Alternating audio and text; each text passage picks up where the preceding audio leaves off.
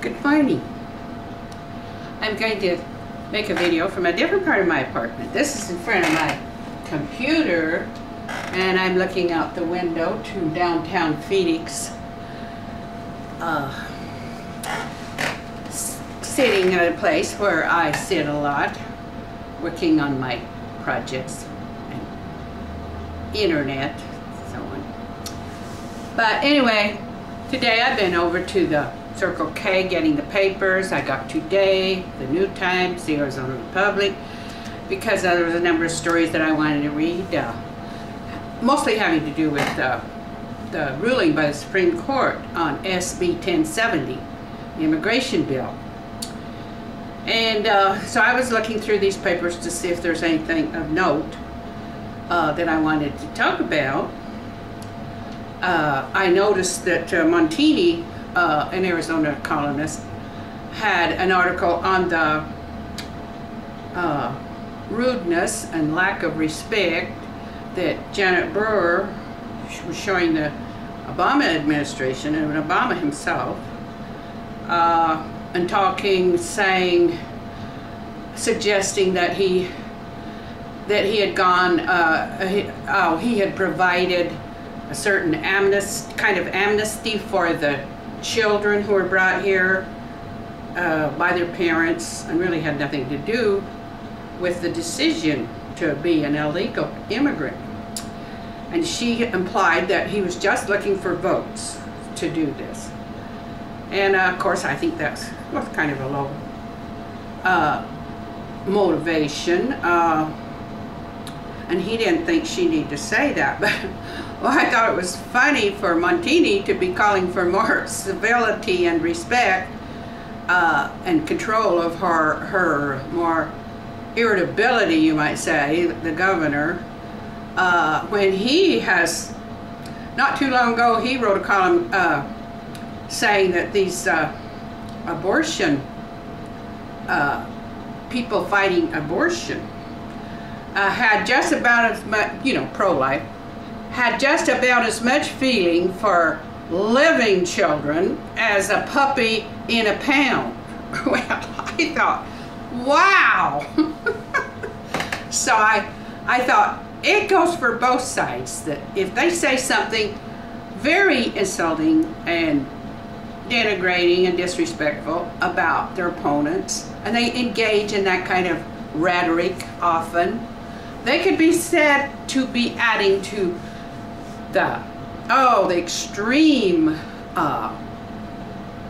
atmosphere of bickering, of not cooperating with each other that is going on right now in our country. And I have my own problems.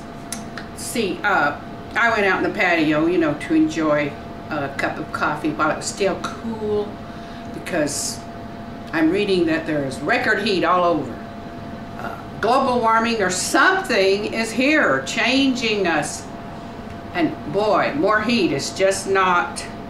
So I was out there very early with my papers and my coffee. And there's cliques out there that don't want to sit with me. They want to go over here. They just want to talk to their own that comes out there every day, the clique that they belong to. And they don't want to have to adjust to another person coming in their midst. So they just kind of make it clear that they are just a little aggravated with you sitting to their table. So I ended up, and then there's a gentleman that I sat with yesterday who said FFF every other word. So I thought, oh, I don't want to sit with him. So I avoided him. So I decided I didn't want to sit at a table with him. See, we have about 3 or 4 tables out there. So then I asked some people if they minded if I sat with them. Well, they let me, but they soon got up and left. Well, that's another point. That kind of tells you, well, you can sit here, but I'm going to leave then if you do. So pretty soon I ended up all by myself reading my paper. And I thought, well, I've been rejected by everybody, just a little bit of rejection. And so I don't belong to the. So I came upstairs and I told Doc, my companion, that I was having a tough time finding people to talk to that I didn't quarrel with, or like I do with him, or you know, I wouldn't. So I have to go. This is why I have my Facebook friends, because somebody on Facebook of my friends will always talk to me. They'll always say a word or two. You know, they won't act hostile. So this is, I find, the big value of having a social network, websites you could go to. And then I have my sisters, and 2 sisters that are still living, and I can call one of them, and they won't reject. You know, they'll be glad to hear from me, and especially one sister who's just loved by everybody because she accepts everybody. And she never tells anybody off. She just kind, and oh boy, a sister like that is well worth having. And she's been going through an ordeal because her husband has like 3 kinds of cancer, and they're all, 2 of them are terminal, major. So lung cancer and colon cancer. So she's been going through a terrible ordeal, but it can't compare to his because his getting worse and worse. So I always call her and talk to her, see how she's doing, but she doesn't have very much time. Hasn't been, but now they finally had to take him to a care center, so because he was just getting too hard and requiring too many hours to take care of his needs at home. So she's dealing with that. And also I am very pleased with my son coming over and doing a video. And Doc, you know, I replaced him, and so Doc, he focused on one part of Raymond's video where I thought he very modestly said something about, well, he knew he didn't have the greatest singing voice in the world. But, you know, and so Doc heard this on the video and said, well, at least he admitted the truth. And I said, oh, and I made the mistake of telling Raymond that he had said this, because he said it 2 or 3 times, you know, and this is what Doc does. He'll criticize and look down on people and sort of emphasize. And so I told Raymond, because I was talking to him about what Doc was doing to me on my videos, you know, like if I do a video that's off some, he'll say, that is the worst video you have ever done, and it's just horrible. And and then he got to saying it right on the camera. He would start acting like, what are you saying this for every day? It's just so so I went and told Doc. See, I'm sort of a troublemaker. So I went and told Doc. I said, well, I told Raymond what you said, that at least he admitted the truth, that he wasn't a good singer, as good a singer as, you know, some people. I mean, his dad was born with this glorious voice, Raymond's dad, and perfect, always on key, whatever, you know, singers have to do. He would always do it. He could sing harmony with everybody. He grew up singing, taking lessons, and was recognized as a very talented singer. When he was just a little boy, 9 years old, he was going around entertaining. And so he had a terrific advantage. Well, Raymond is multi-talented, my son. You know, he was always an entertainer, but he was a gymnast. He did somersaults. He was going in that direction. But yet he would put on shows. So he came kind of late, you know, more in his 20s to singing and learning to play the guitar, which his dad never did. And so I just thought, oh, this is marvelous. He's going to learn to play the guitar. And his dad, he was singing with his dad, and his dad was trying to teach him what he knew. And he didn't exactly have his dad's unique voice, but I thought he he's got the motive, he's got the work ethic. He is going to be a good singer, a good entertainer. And what more could you want? So I thought, it's been about 5 or 6 years since I heard him singing in the Boulder Festival, and I thought, Raymond has become a good singer. He can deliver a song. And so I was very proud of him, you know, because he could also write plays. And had a number of successful plays while he was doing them in Phoenix. And he went on tour with a play. So he was acting as well as singing. And I thought his last play show, one-man show, was wonderful because it combined his acting talents with his singing. And he sang some very touching songs in that about his dad's disappearance into the desert. That's how his dad left us.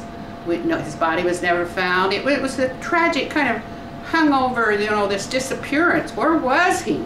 What was happening to him? And, you know, here Ann's husband is dying in full view. The family's all interacting, helping, talking to him, saying goodbye, and trying to help him. And Raymond's dad just went off and disappeared and was never seen again. So, but people have different ways of leaving this world, and some are tragic, but some are slow, some are fast. My sister died last year. She was found dead. It was a horrible shock because she hadn't been sick like that. She was still active. She herself, I don't think, anticipated her death at all. And they think it was possibly a blood clot because she'd had toe surgery that day. Toe surgery, imagine dying of toe surgery. And she had had little problems with her heart. So it could have been either. So we never know how we're going to leave this earth. But today I just want to say, let's all get along. Rodney King died. Well, that was, he's famous for saying that. And I feel that that's called for now. Is let's all cool the rhetoric. Cool the rhetoric that's too strong. Like when we don't show respect for the president who has been elected, the president of the United States, I think that shows that is going too far. You can show respect for a president even when you don't agree with him. And I think we've had far too many remarks that just did not show respect, could be interpreted as racist. And we've had remarks about illegals that I think show racism. Too much hate, too much, oh, those people. I lived 20 years on the West Side. I found many virtues in the Mexican people. And there were illegals coming there all the time, so I saw that the illegal immigration impacted the poor Mexican communities more than anybody, because this is where they come. And the time when the white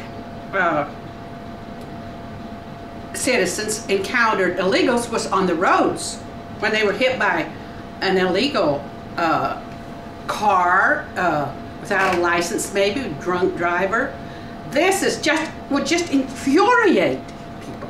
And when they make a big drug bust, the latest one was 50 pounds of meth.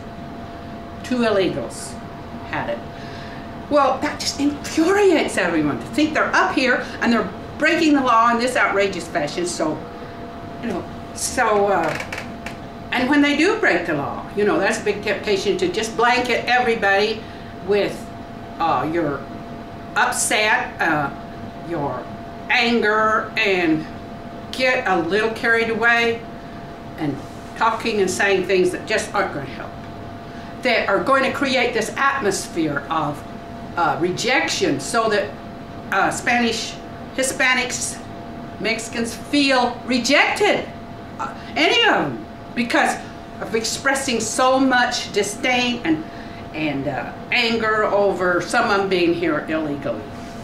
So, you know, that's my message today, is let's all try to get along. So, good night, Rodney King. You gave us that byword. And it's a good one. So, thank you, and good night.